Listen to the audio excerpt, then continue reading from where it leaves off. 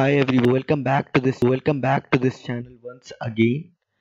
And in this video session, I will discuss how we can create directories in IFS using RPGLE program in AS400.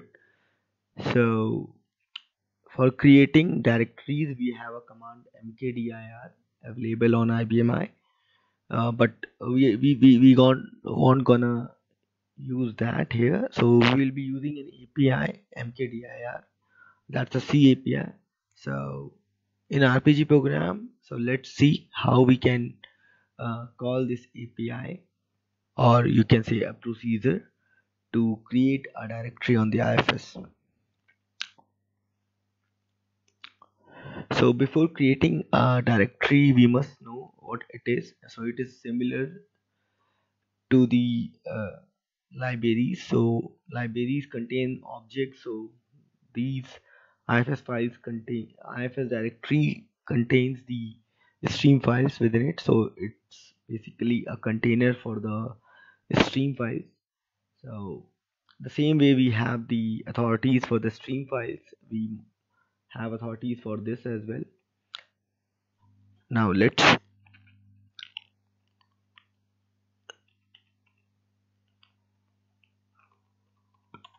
do work link here. So you can see this is my home directory, and here I have various files created. Now you can see there are no further directories here, so I can what I can do, I'll be creating a directory within my home directory slash home slash easy class, then slash dir1, let's say. So we can create a subdirectory inside a directory. So basically that's again a directory. That's So let's see how we can do that.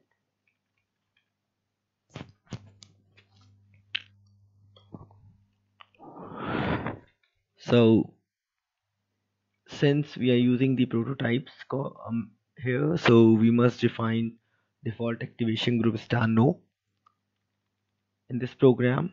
Then you can see I'm using this API mkdir and calling that using the defining that prototype using the xtproc.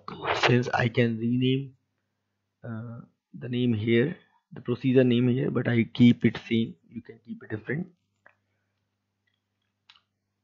So what input parameters it has? It has a directory path. So where you want to create your directory, that's the first parameter, and you can see that's a pointer and pass by value. And options string, that is either we can pass an address or we can pass a string.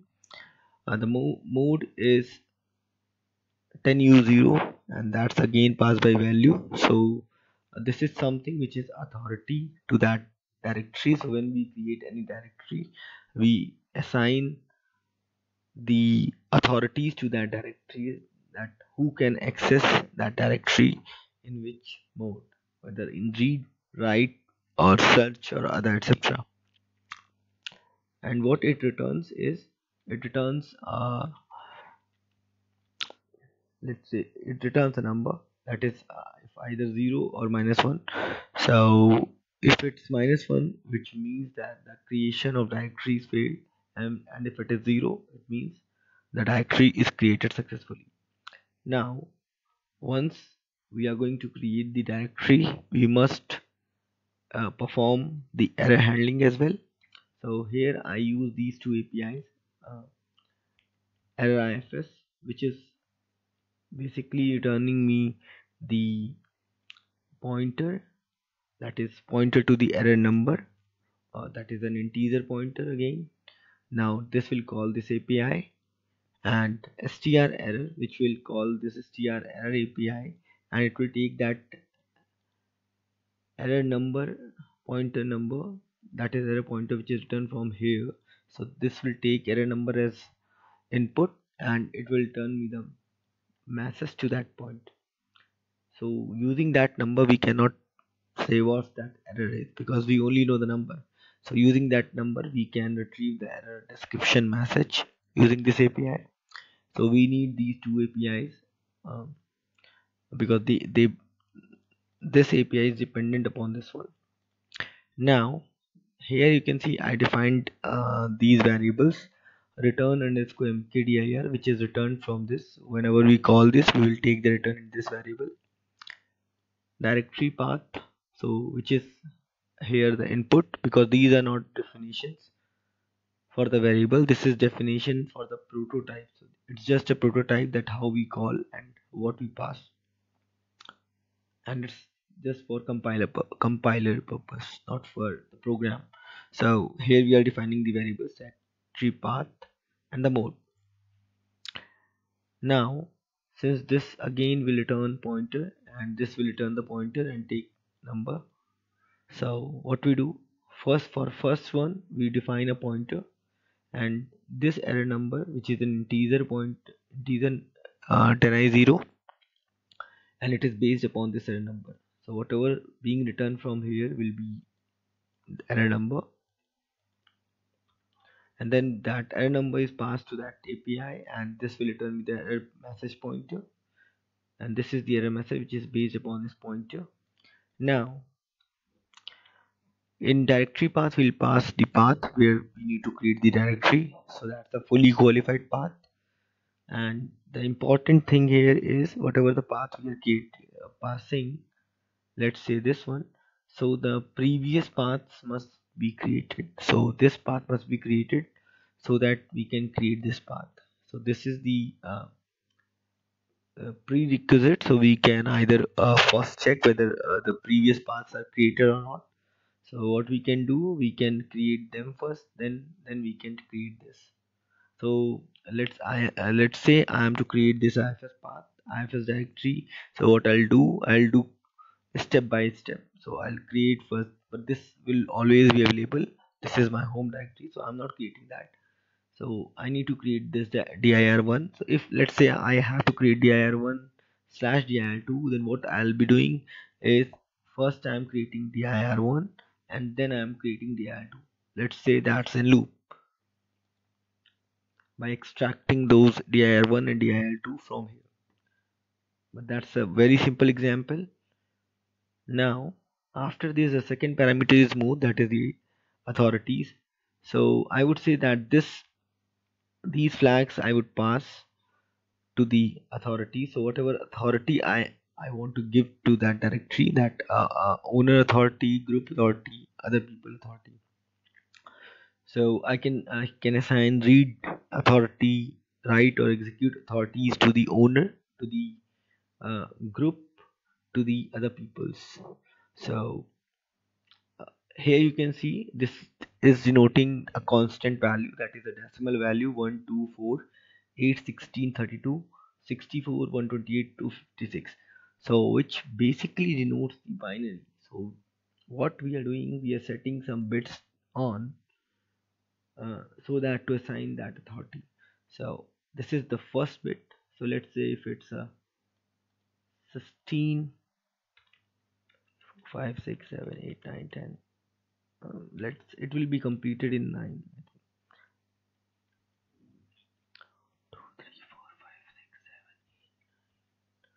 So I'm setting the first bit on for providing this authority, that is for other people. Execute authority for write authority, what I am giving, I'm setting the second bit on. Okay, so for read authority to the other people, I would be setting third bit to on.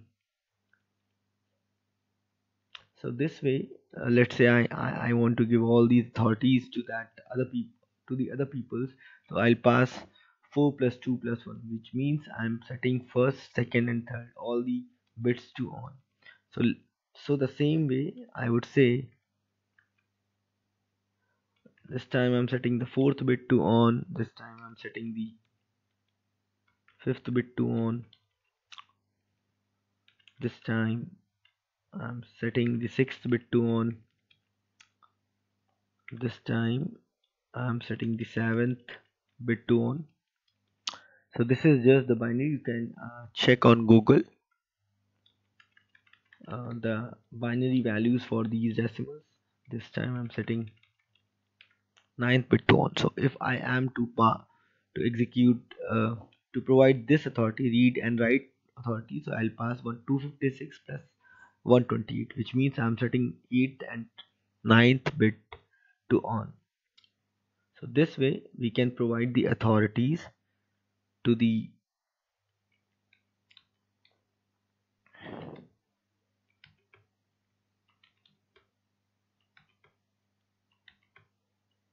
so this was just an example to show you that how this works.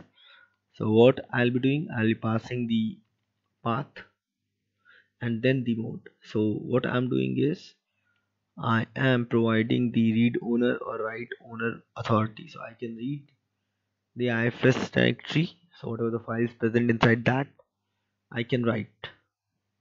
Means I can add or write or rename any authority, which means I'm the owner, so I can perform this thing.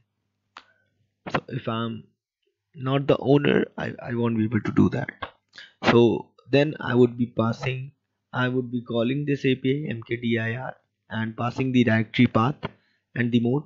So the most important thing here is I need to trim this because this is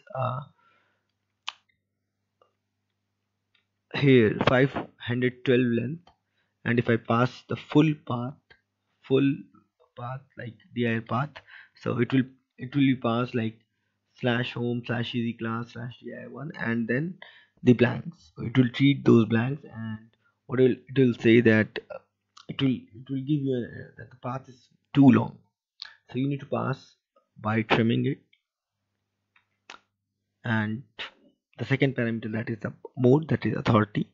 It will return this return underscore mkdi. If it is less than 0, which means -1, it means there is some error and creation is failed. So what I'll do, I'll pass error IFS API, that will return me the error pointer, and then the error number which is associated with this pointer will be passed to str error, and this will return me the error message pointer, and this error message is associated with the error message pointer, as you can see here, this one.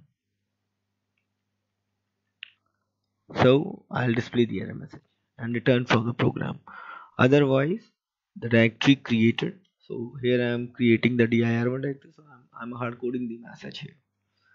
Next example, so the same thing. So see, I'll use the same code here again.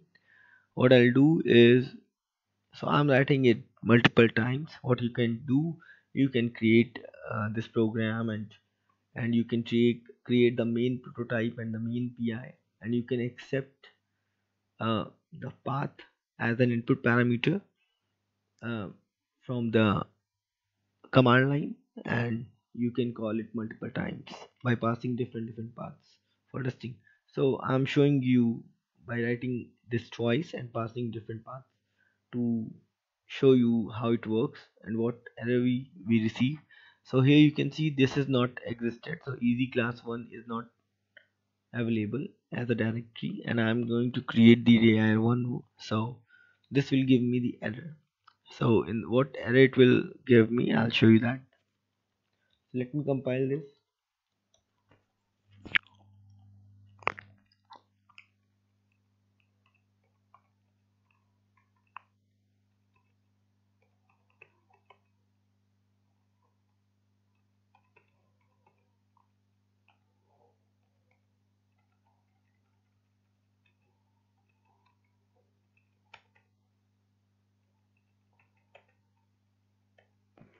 So let's debug this.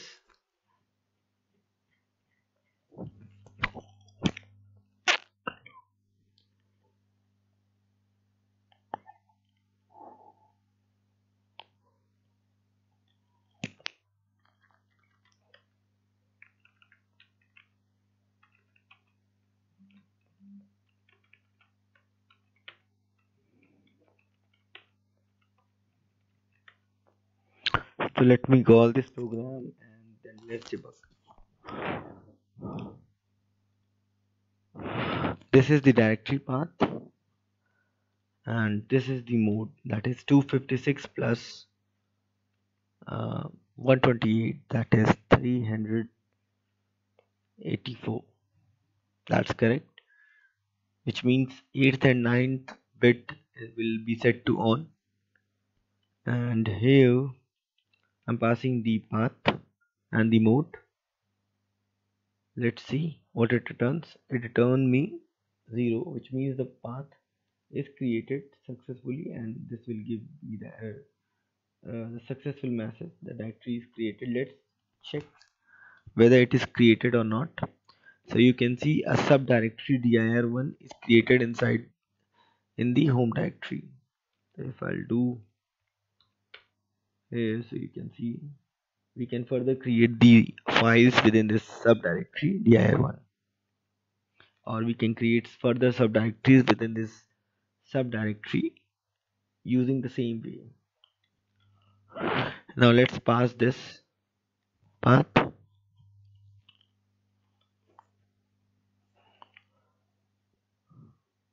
This time I received the error. This was the error number which is received. Let's see what's the message received. No such path or directory, which means this easy class 1 is not existed. So that's why we are getting this error, and we are going to return from this program, because we can see we have easy class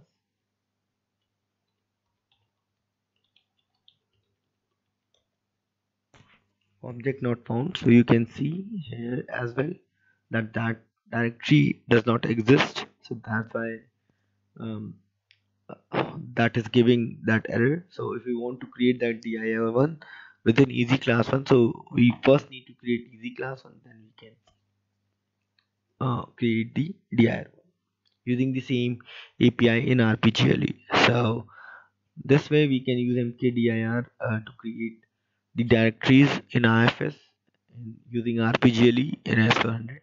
So that's all in this video. Thank you and have a nice time.